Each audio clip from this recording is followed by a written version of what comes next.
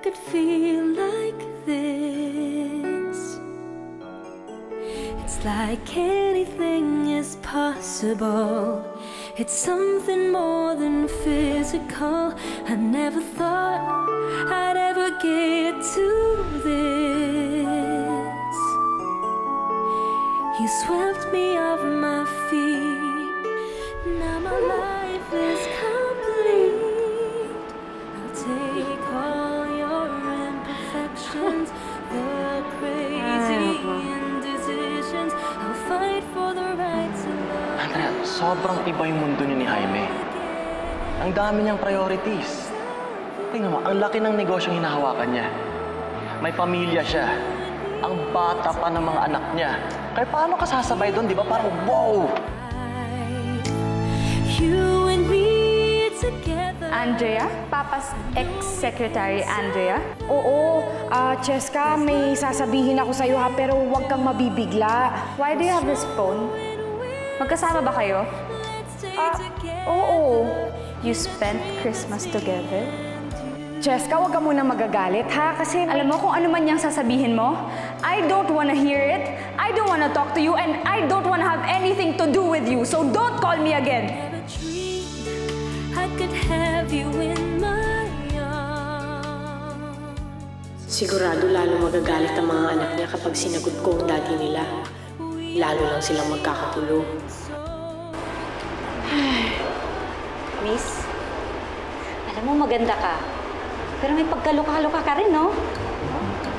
Salamat po. Medyo naloloka lang po ng slide, pero salamat po Alam mo, kung magulo yung utak mo, bakit hindi mo subukang tanungin yung puso mo? Baka nandun yung kasagutan. Medyo magulo din yan, pero at least may second choice ka, di ba? Sige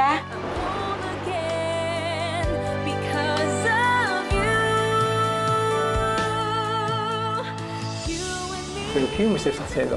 Thank you. Salamat.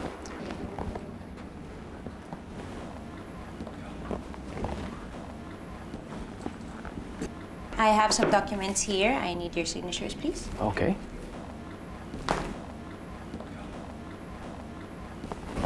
Oh, thank you. Sir, I would also like to remind you of our team building. It's this weekend already. Okay, that's great. And sir, I got billing of flowers, sir.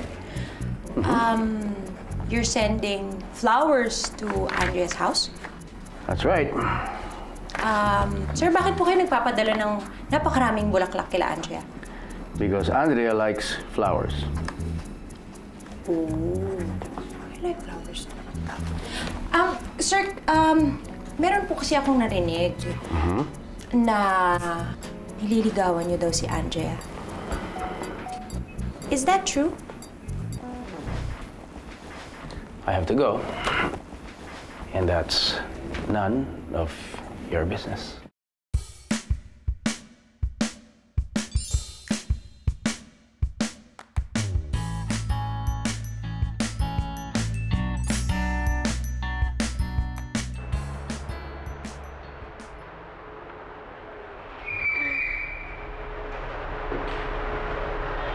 Andrea!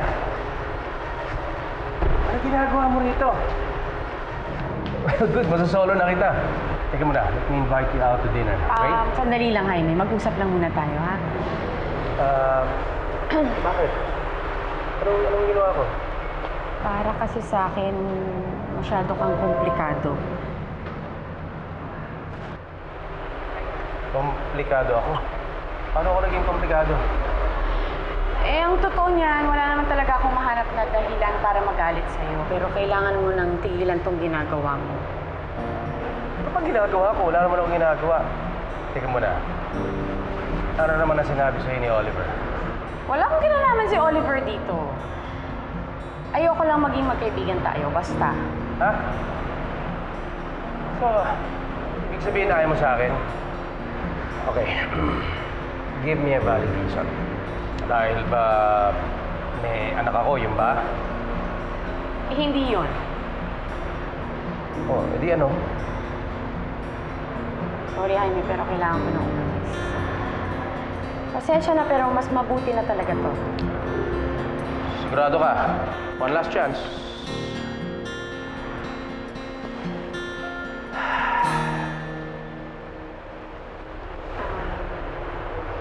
Oh, Andrea.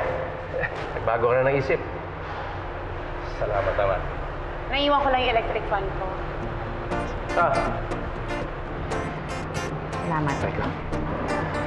Sige na. Hanggang dito na lang talaga tayo. Pwede kita muna na mas maganda dyan. Si Mary mo.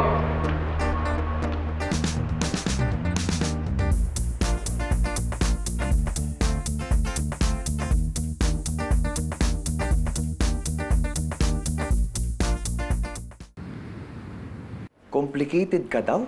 Sa paanong paraan? Ewan ko, hindi naman niya pinaliwanag eh. Baka naman hesitant lang siya dahil may mga anak ka. Pare, dalaga si Andrea. Siyempre gusto niya mapunta sa binata. Hindi naman siguro yun ang dahilan.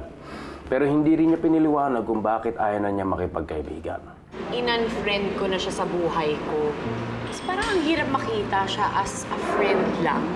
Kasi kapag hinayaan ko siya, ituloy na yung panliligaw niya sa akin, baka hindi ko na mapigilan sarili ko. Nakalikan siya? Na ma-in-love sa kanya.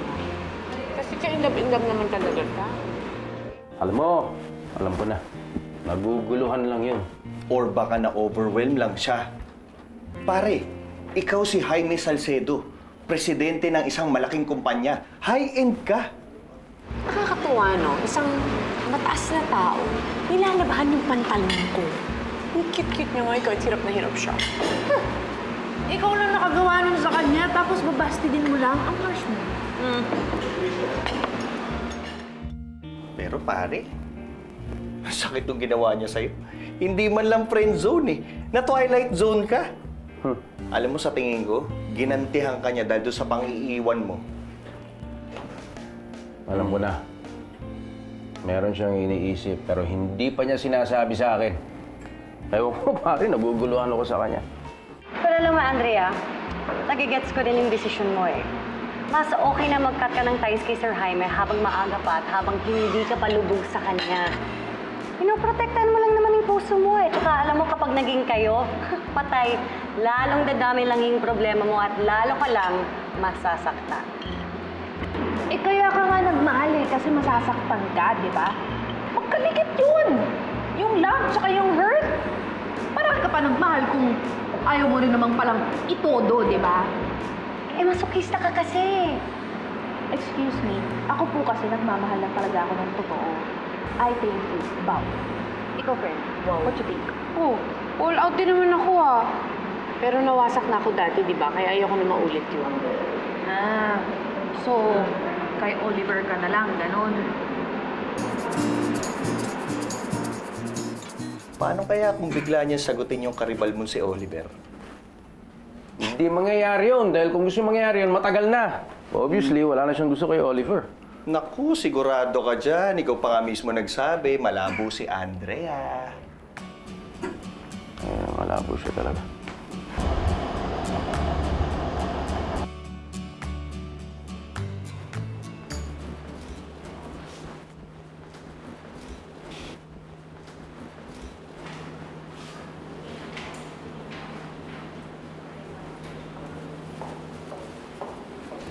Oh, Tessa. Nasaan ang mga gamit ni Andrea? Ay, sir, kinuha na po ni Sir Oliver kagabi. Kagabi? Ba't si Oliver ang kumuha? Magkasama sila ni Andrea? Hindi po, sir. Sinabi lang po ni Ma'am Andrea na kunin po yung mga gamit niya. Bakit po ganun, sir? Hindi na po tumutungtong dito si Ma'am Andrea sa office. Tsaka sinabi niya rin po na ayaw niya na sumali sa Icon Challenge bukas.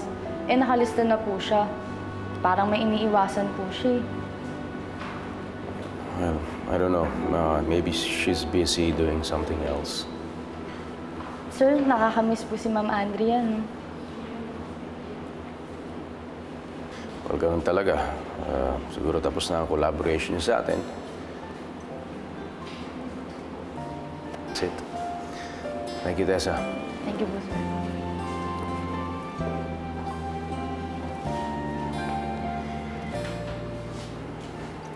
Tapos na kami, hindi pa man kami nag-umpisa.